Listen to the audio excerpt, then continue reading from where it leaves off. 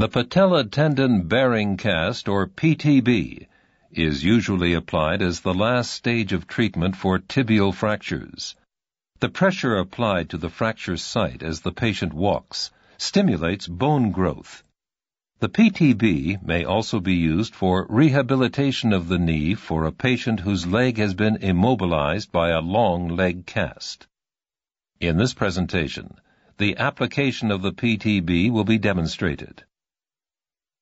The objective of the exercise is to show the application of the PTB, a plaster cast that will stabilize the fracture while stimulating bone growth.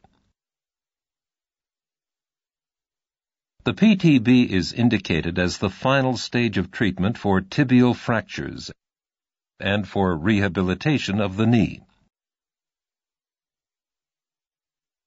To apply a PTB, the following materials are needed: a stockinette or tubular gauze bandage, cotton wool for undercast padding, scissors, plaster of Paris bandages in rolls of varying widths, plaster slabs, generally 5 layers thick and available in differing widths, a walking rubber, and water or another wetting agent. The water should be tepid or lukewarm with an ideal temperature of between 22 and 25 degrees Celsius. It should be noted that colder water or a bandage that is wetter will allow for an increased working time, while warmer water or a bandage that is drier reduces the working time. The patient should be seated, with the knee over the edge of the table. The foot is supported at the metatarsals with the knee, as shown here.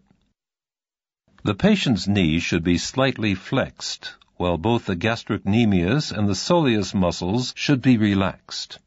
The foot should be plantigrade, and the second toe should be in line with the tibia to prevent inversion or eversion of the foot. The distal border is located at the metatarsal heads. The toes should remain uncovered.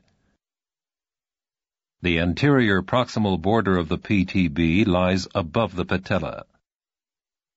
The posterior landmark is 2 fingers below the popliteal crease, so that the patient may not bend the knee more than 90 degrees, which would cause rotation.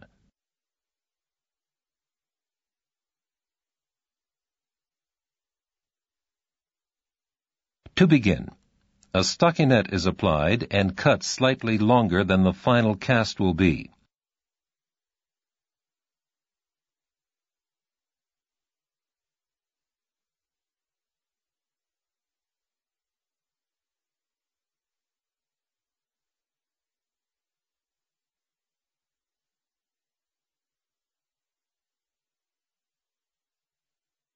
Starting at the distal border, the cotton wool is gently wound on, once around the foot, and then around the ankle in a figure of 8, making sure that the edge does not cut into the 90-degree bend of the ankle.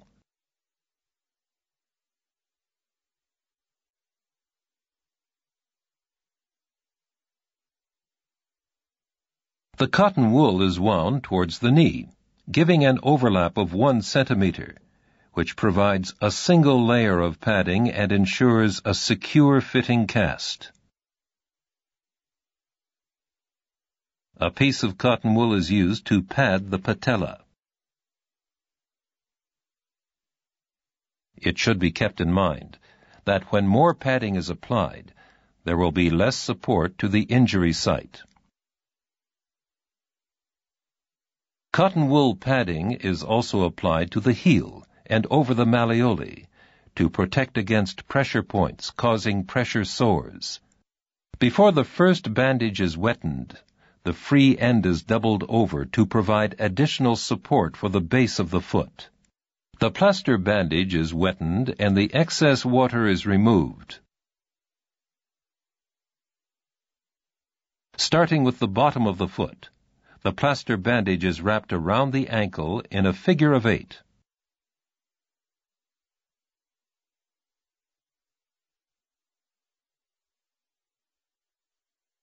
The bandage is wound around the leg towards the knee with a 50% overlap.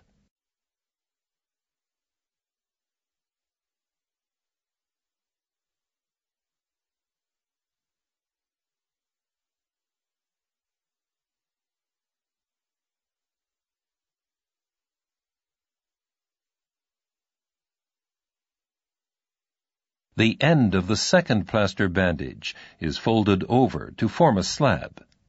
The bandage is wetted, and the slab is placed over the patella.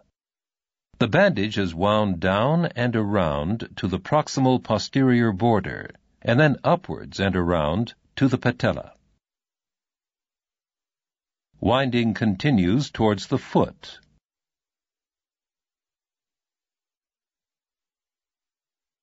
And over the heel.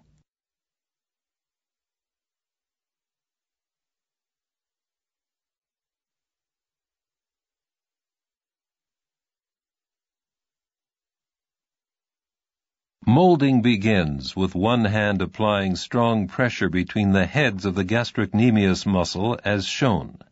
The other hand molds plaster around the wings of the tibia.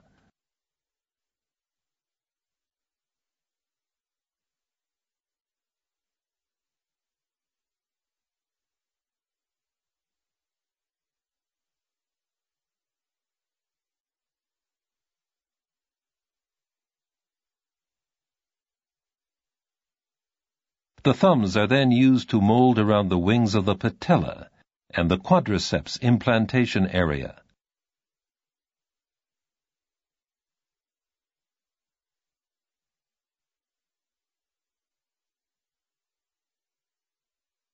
Downward pressure is applied to the top of the patella with the thumb and forefinger, while the bottom of the patella is supported with the other hand.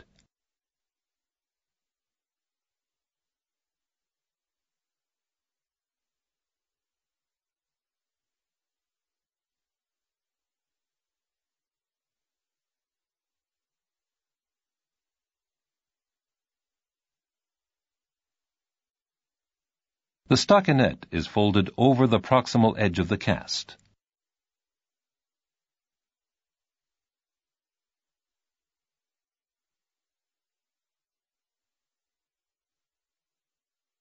A third plaster bandage is applied in the same manner as the second. It secures the loose end of the stockinette.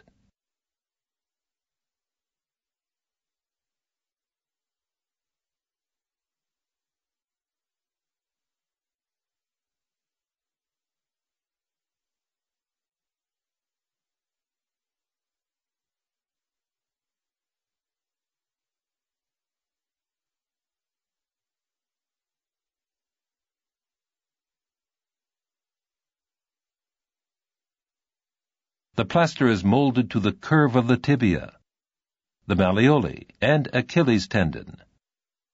The result will be a secure fitting cast.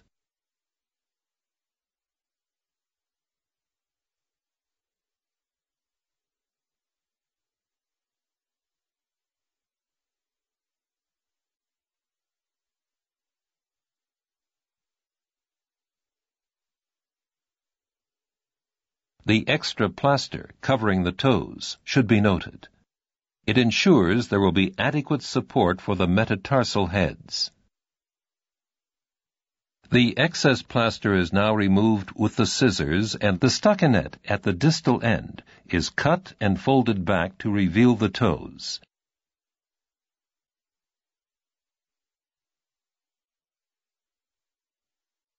To allow weight bearing, a walking rubber will now be applied. It can be seen that the flat surface of the walking rubber does not lie securely against the surface of the cast.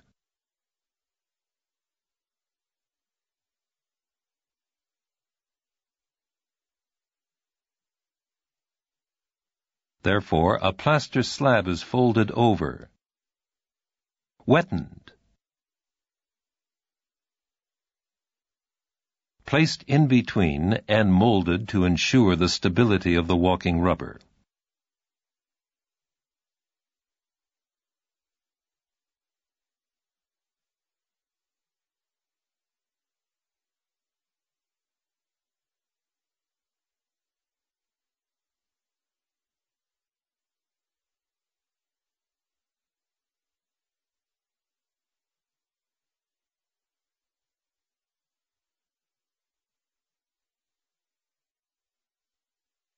The walking rubber is secured to the cast with a plaster bandage.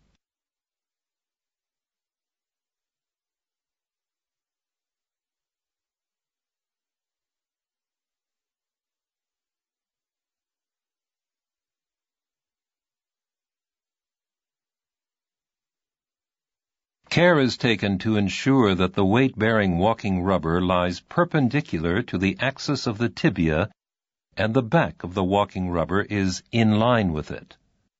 This position will encourage the patient to walk with a rolling movement of the foot, rather than by placing the weight on either the heel or toes.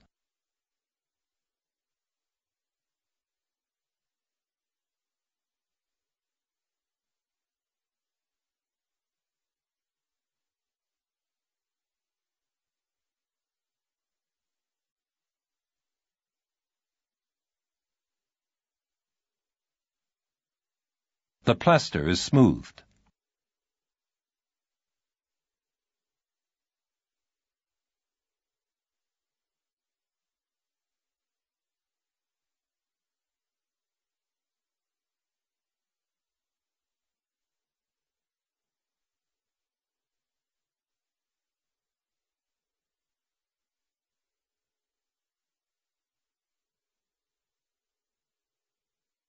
The secure fit of the cast is verified by having the patient attempt to rotate the leg. A secure fitting cast will prevent rotation.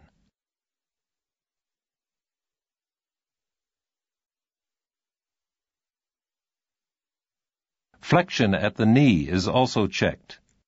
The patient should not be able to flex the knee more than 90 degrees.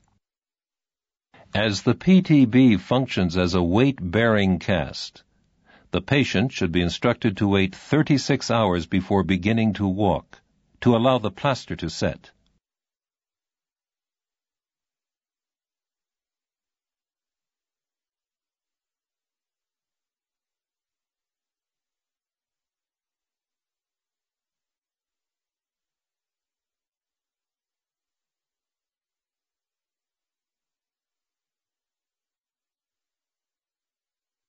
The exercise for the patient can now be explained and demonstrated. The patient sits with the leg extended, lowers the leg to the point of soreness, holds the leg there for 5 seconds, and then extends the leg. The exercise should be repeated as necessary to relieve any soreness of the knee. The application of the PTB, or Patella tendon-bearing cast, is now complete.